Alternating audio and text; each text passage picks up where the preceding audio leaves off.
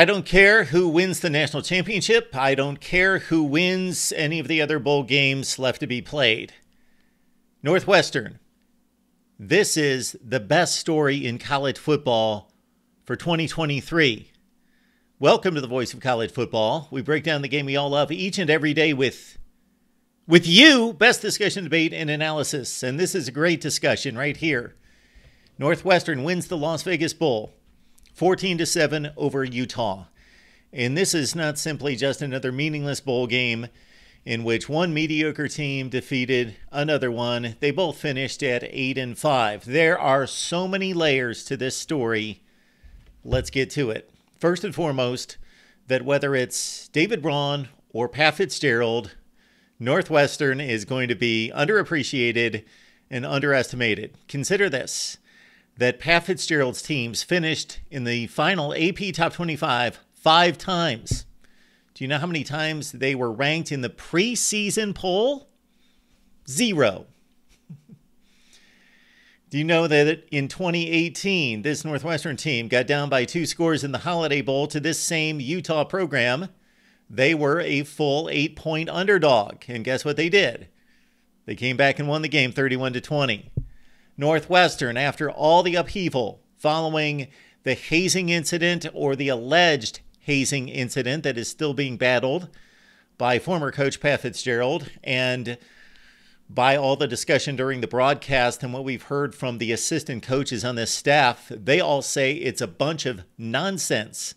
I don't know. I have no idea. I want to know the truth. And we hope, we pray that the truth would be known, because that is what is most important, that there is justice. But the people connected to the program, certainly the players, were in support of Pat Fitzgerald and said again that it was complete nonsense and there was no truth to it. And they hold to that story up to right now. So let's get back to this situation. And Pat Fitzgerald and Northwestern, of course, has had a rough go in recent years. 1-11 last year. So then he is let go after the hazing alleged incident. And nobody gave this team any chance of doing anything. David Braun was elevated to interim head coach. And during the season, once he got off to a great start, elevated to permanent head coach. And the team fought first for Pat Fitzgerald to keep his job. Then they fought for David Braun to be named the head coach when Pat Fitzgerald was let go. And David Braun has delivered in spades. It is truly amazing when you think about what he has done. This team finished at 7-5 in a season in which they were supposed to win, let's say, 1 game, 2 games. They had Wagner on the schedule. So a lot of people thought, okay, well, they'll beat poor Wagner. And if we would have known now that they beat Wagner 23-20 and knew no other game results for 2023, we would think, yeah, Northwestern went 1-11. They only beat Wagner 23-20. No, this Northwestern team had a remarkable season. This is crazy how good they've been. Going into this bowl game against Utah, Braun stated it a number of times, the admiration and the respect that he has for Kyle Whittingham, and that he wants to model the Northwestern program after this tough, sturdy, determined, disciplined, gritty Utah team where toughness rules over everything else and discipline. And David Braun is off to an amazing start. Pat Fitzgerald, through Sean McDonough, the game announcer, said that he can't comment or couldn't be interviewed because of legal circumstances, but he wanted to let everyone know that he is so proud of David Braun and so proud of this football team. Northwestern came into this game, and they really added to this statistic tonight, but they came into this game with the best turnover margin difference from one season to another of any team in the Big Ten this century. And we had a matchup of 2 teams that ranked in the top 10 in turnover margin, period. Of course, Utah had 5 defections to the NFL. Players moving on to the NFL early, including 3 of their stars on defense. All right, let's get to the game action. We've got so much more to talk about Northwestern football here. Their punter, did a remarkable job tonight. Hunter Renner, he pinned Utah down at the 2-yard line. The gunner just caught the football in midair. Utah was the team that actually showed a little bit of life on offense, very little early with a 55-yard drive. Jaquindon Jackson, the former transfer quarterback from Texas, was the guy that had most of the yardage there. Utah took some shots, and then it was defensive back Jaheim Joseph, who had 2 interceptions. The first one was a brilliant play after Utah shouldn't have got away from the running game. They were moving the ball. They went all the way from their own 2, all the way out to midfield, took a shot, and Jaheim Joseph played off of his receiver and read the quarterback and played on the football, made a great diving interception in the end zone to thwart that Utah drive. Then Joseph had another interception at midfield a little bit later, and Northwestern drove all the way down to the 1-yard line. They went for it on 4th and goal, but they misshot the tight end in the corner. Northwestern also had 2 missed field goals. They've got a good field goal kicker, but off tonight. So they could have had a nice lead at halftime.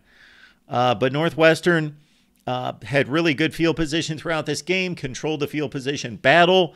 Ben Bryant had 2 shots to the tight end on the eventual touchdown drive for the first score and the only score in the first half.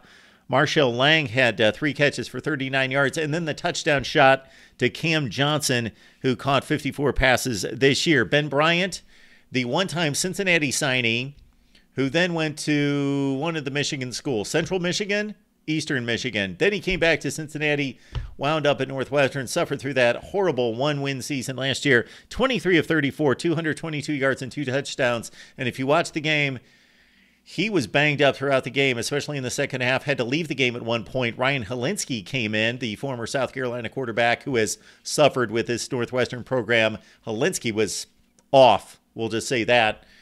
So Bryant was needed, definitely, but he pulled it back together, got back in the ball game in this one. 1-minute drive, and this is not Northwestern football typically, what we would expect. After Northwestern stopped Utah late in the first half, they got the ball at their own 15-yard line with just over a minute left in the first half, and they moved it down the field like bam, bam, bam, bam. Some beautifully crafted plays and connections between Bryant and his wide receivers, and they moved it down the field, but they missed the field goal and only led 7-0 at halftime. But Northwestern at half had 185 yards of total offense to Utah's 59. Complete dominance on the defensive side. Okay, we go to the second half. Northwestern, the Xander Mueller, a strip of Jackson, was remarkable. He's engaged with a blocker, and he's able to strip the ball from the running back at the same time. And you get the recovery from Jalen Glover, and Northwestern thwarted a Utah drive right there. The Utes did finally get some offense going. Bryson Barnes in this game, so he is hitting the transfer portal. Wanted to maybe audition, play one final game with his buddies, but he did not look good. He had 5 yards passing at halftime, and he missed throws all over the field, threw those 2 interceptions in the first half, but finally made a couple throws. They got the run game going. We had a 7-7 ball game, even though Northwestern should have been up with the 2 missed field goals and the missed shot on 4th and goal at the 1. They could have been up 20-0, so we had a 7-7 game. Northwestern drive gets going. Ben Bryant again knocked out of the game. Ryan Helinski comes in, and then Helinski missed everything, including a 4th and 7 throw at the Utah 34, so they give up the football there. But the Northwestern defense fights right back and stops completely, just blows up a play at the line of scrimmage on a 4th and 2 and stopped the Utes at the Utah 46. I think that they should have punted there. We got a 7-7 ball game. Ball's at midfield. Bryson Barnes has been awful. You could punt them inside the 5 or 10 yard line and play some field position in the final 7 minutes of the game. There were 7 minutes left at this point, but Northwestern goes all the way down the field. Bam, bam, bam. Ben Bryant, 2 beautiful throws. Well, the first play was to A.J. Henning, the Michigan transfer, who made a remarkable diving catch. He was in midair, brought it in, and then Bryant made a beautiful over-the-shoulder throw against the right sideline to the right corner by the pylon for the touchdown to go up 14-7. So Utah had one more shot. They were moving the ball, but had a 4th and 3 at the Northwestern 38.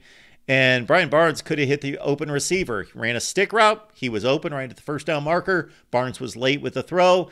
It allowed the defensive back, Garrett Hollis, to break on the football, and Northwestern has your win.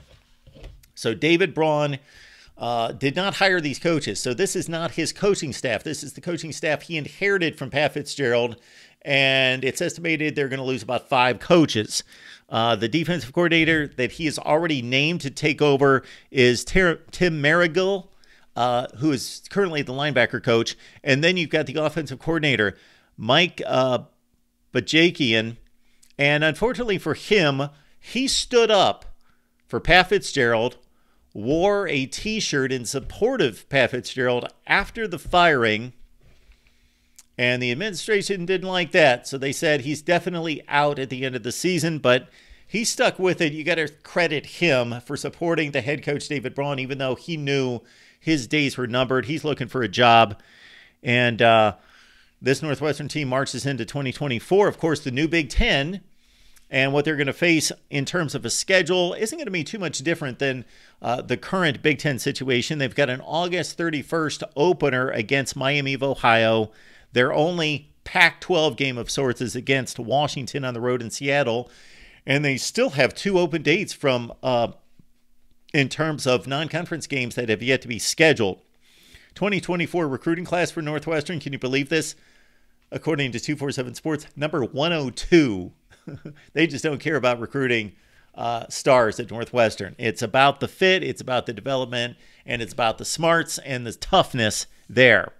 All right, we know that Utah's marching on to the Big 12. They are going to be a huge factor, you would think, and probably, arguably, Oklahoma State's there, Kansas State, the best program in the Big 12 going forward. Their non-conference slate looks like Southern Utah, Utah State, and BYU. But this night, all about David Braun and Northwestern. The Wildcats complete an incredible 8-5 season. I would love to see them ranked in the top 25. They shouldn't be.